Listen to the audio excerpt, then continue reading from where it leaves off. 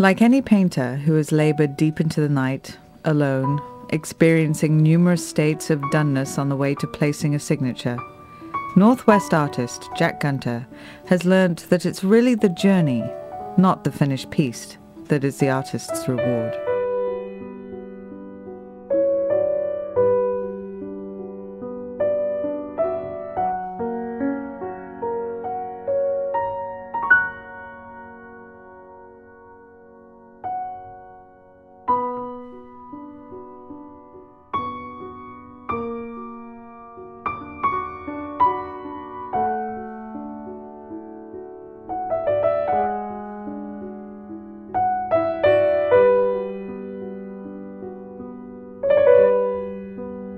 As a graduate student in organic chemistry 35 years ago, Gunter worked in spectroscopy, the analysis of infrared, ultraviolet, and polarized light effects on molecules. He came to understand a process known as the elegant proof. It suggests that the most perfect solution to a complex problem is often a path so utterly simple and obvious that it has become invisible to those who are looking for it. Demonstrating an elegant proof in a research paper, Gunter realized, was the holy grail of enlightened scientific publishing. Somewhat encouraged by this new understanding, Jack published in 1974 his first book, The Gunter Papers, which he describes as a futuristic junior high school science curriculum and guide to the fourth dimension.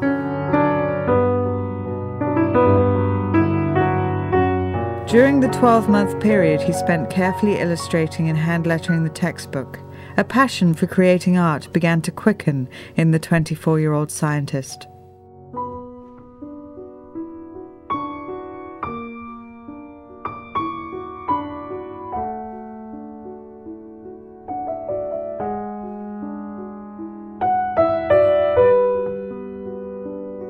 Artistically naive, in 1975 he accidentally stumbled upon the nearly forgotten art of painting with egg yolks and pure ground pigments.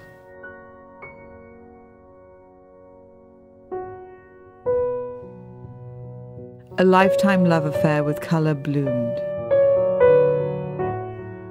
One of your paintings? Yes, it's a work that I'm rather fond of. A good piece of abstract painting, don't you think?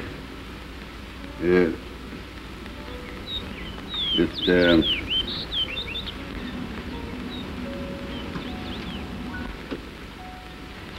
Oh, it's remarkable. Certainly got a lot of color. No doubt about that. In 1976, he exhibited his art in conjunction with an Andrew Wyeth and family show in Sharon, New Hampshire. The rest is history, Jack Gunter style. It is ironic that Jack Gunter's current art project as a painter teams him up again with ultraviolet light and science.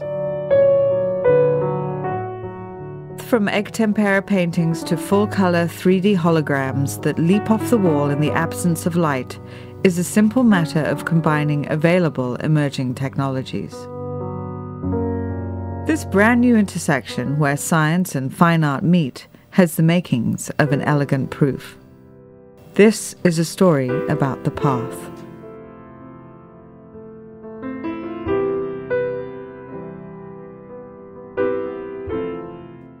It began with a simple commission. Paint a Renaissance-style ceiling treatment with foreshortened goddesses gazing down on the card tables of a newly built casino and a wall mural that suggests a vast, unreachable chamber.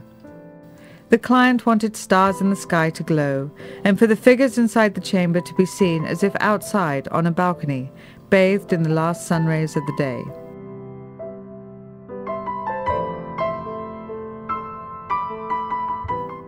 Gunter went to fluorescent acrylic colors for the effect, and then went looking for the ultraviolet lamps. He Google searched and found a simple house-friendly compact fluorescent 15-watt 7-year bulb.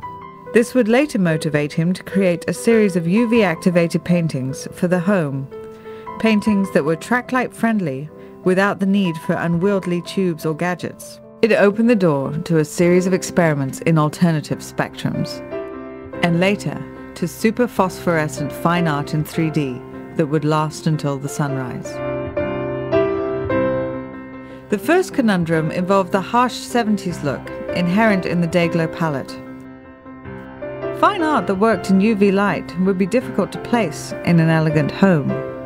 After 30 years of successful sales, Gunter's art graced the homes of hundreds of collectors.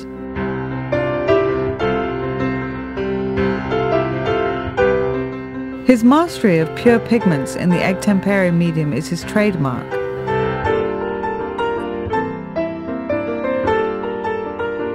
The new work had to live comfortably in daylight and tungsten illuminations, as well as UV light.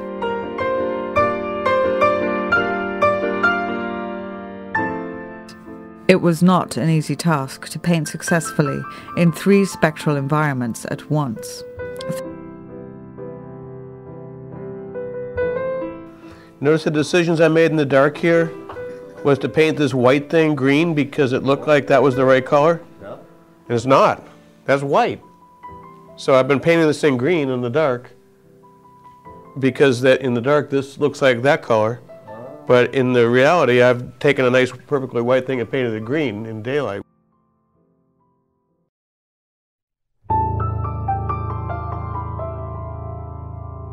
It also had to work in all combinations of the 3 in order to be free of gimmicks.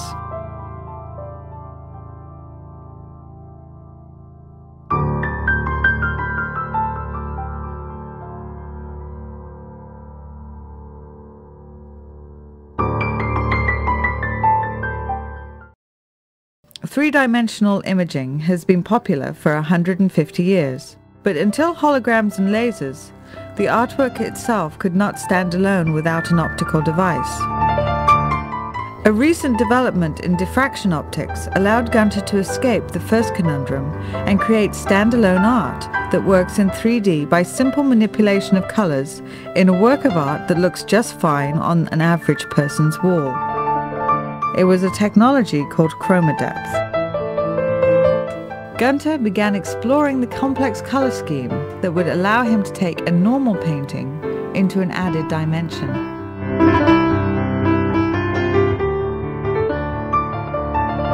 He turned to his existing works to look for a natural, a painting that lived well in both worlds.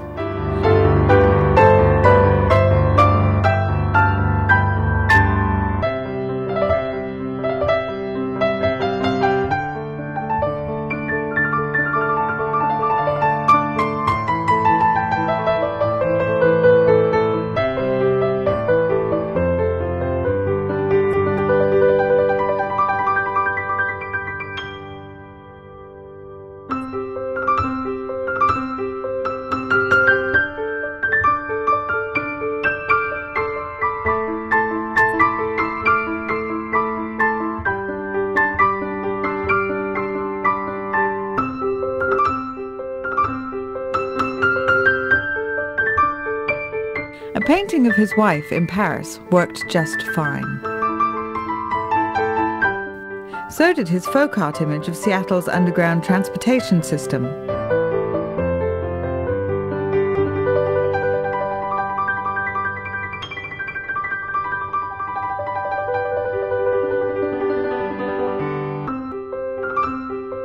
UV lighting enhanced the effect, and he modified an existing work to fit the new model.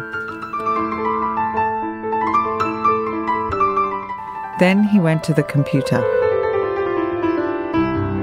Adobe Photoshop allowed him to fine-tune the effect on images in his database.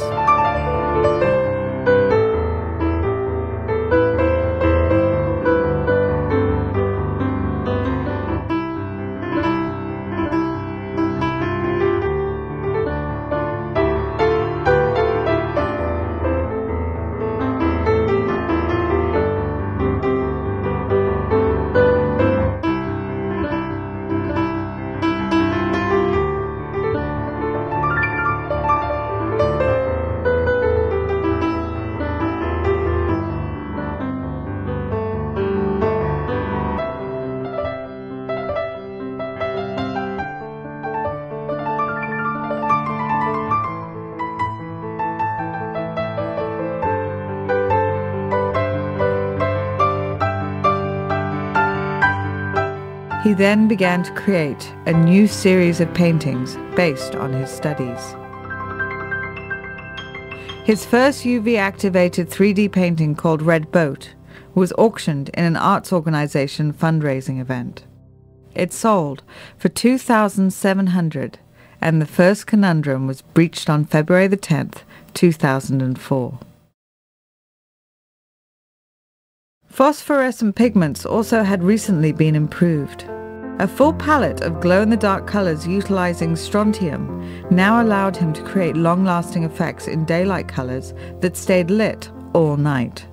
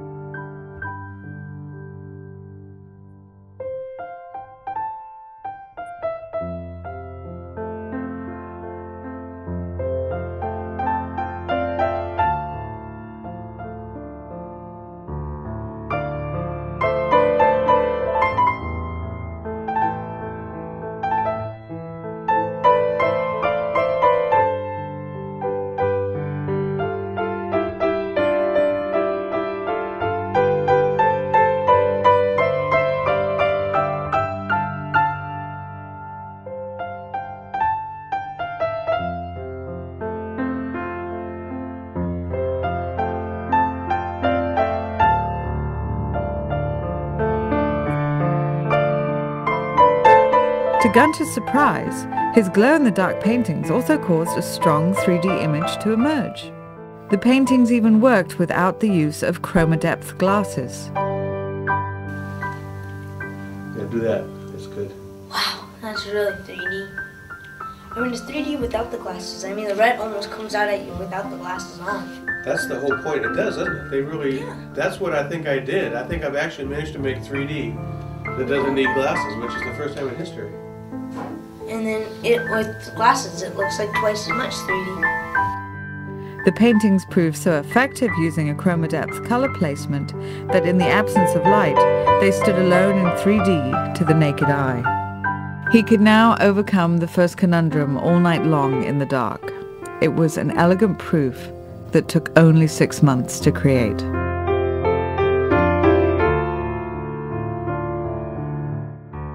Recently, Jack Gunter helped 32 fourth graders at Utsaladi Elementary create their own 3D paintings.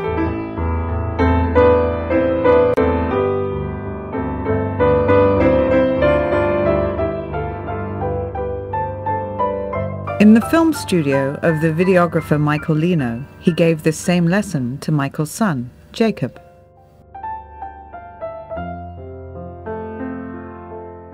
Is that you should start this way and paint this way, because that way your hand won't hit it on the way across. So start over here and work that way. I'll show you how to put the white here. We can do the white right now if you want, if I can get a different brush. Because this is phosphorescent. Now, there it is. I'm like, okay, so just like, should I do it all the way up there or what? Yeah, do the inside and the back corner now. Okay. Right back. You want more white? Maybe there's... You don't need it. Yeah, okay. Right in there, yeah.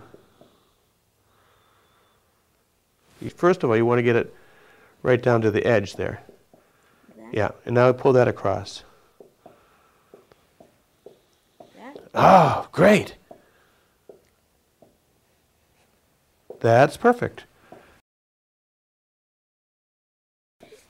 If I get a little black for you, then we can do the dark part. Yeah. Whoa, look, that looks red. I know, it's pretty weird, doesn't it? It's this stuff is really unpredictable. Now I want you to paint this side. Where? Just what you hold it. Let me turn on. Give you. Paint that side with that. That's actually red, but Oh, dark red. yeah. But do the same thing on that side as you did with the white on that side. It's just the opposite. Yeah, just smush some on there to get your brush flat. Like this? Yeah. Okay, that's good. And you make it straight across, yeah. That? And then go inside here and get the inside corner where it's, yeah. That? Mm-hmm. And bring it right down to that edge of the crater. Right here? Yeah. Okay, now we have the brush. Now smudge that in that way. Bring it all the way. You just keep bringing it over and bringing it over, and bring it right up to the edge of the crater. Now do the same on the inside. That's cool. And now this way, I keep going right into the white. Keep going, keep blending it. Now bring the white into it now. Bring the white over that way too. Whoops. Whoops. Maybe I need a little bit more white. Okay. Smudge it over. Don't go to the edge. Just start start halfway over. No, yeah, start in there and bring it over. And sort of smush it around because you can mix those two colors together now. Cool. That's your transition. That's good right there. You can imagine how these kids in fourth grade like this, all 30 of them last 2 weeks ago. And now you know how to make a crater forever too. Yeah. But you have to always pay attention to where the sun's coming from. That's what you have to know. If the sun's over here, that won't work. Yeah. It would be the opposite. It'd be the opposite. And if the sun's in behind it or behind you, it's just more boring. So I usually always put the sun on one side or the other. It looks like, it's like an old picture. The white looks kind of red, like the sun. I know, isn't that funny? Because I still, all this stuff is still a mystery. Yeah. Well, first there was a drip. Mm-hmm. That's how it started. There was a first. Yeah. But then I realized that with the glasses on, It looks good actually. It looks like there's like mountains. with the glasses on, Michael. Yeah. It's I've got glasses on. oh, Yeah. because that goes away now, Yeah. and that sort of lets the wow. foreground. Can you just turn off the light for a second? Wow! Man, it brings this out. The good cradle stuff. comes way out. I like wow. Oh wow. Does that work? See the monitor there? Ooh wee. Yeah. Zoom it in. That like comes off the page. The sun looks almost closer than the mountains. I know. That's because of why? The sun's too bright? No. Sun's... Why are the mountains further back than the sun? Oh, because of the green. Yes. So we'll put some more red next Just time we like get maybe there. right at the line. Yeah. So it just looks like... We'll put a little red wash on it, and that'll sort of drop that green. It'll settle it down.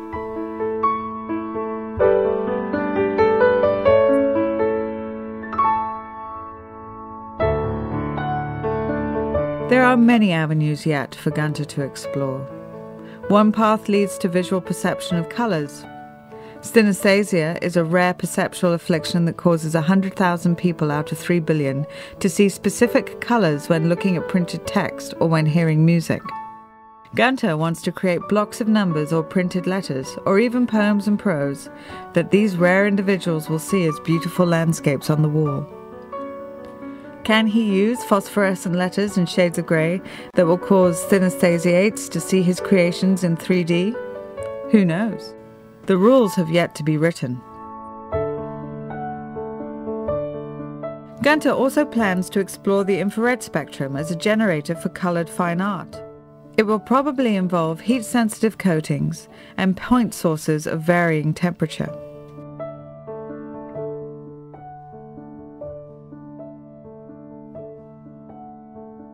These will have to wait. The door he has opened to full-colour 3D and zero light leads to many rooms yet unvisited. He plans to work full-time with his current discoveries while he fine-tunes the techniques and its implications.